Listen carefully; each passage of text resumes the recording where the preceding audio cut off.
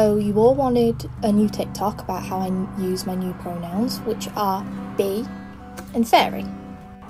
These would be used exactly how you would use they them pronouns. So instead of saying that's their coat, you would say that is bee's coat. Instead of saying they love themselves, you would say fairy loves fairy self.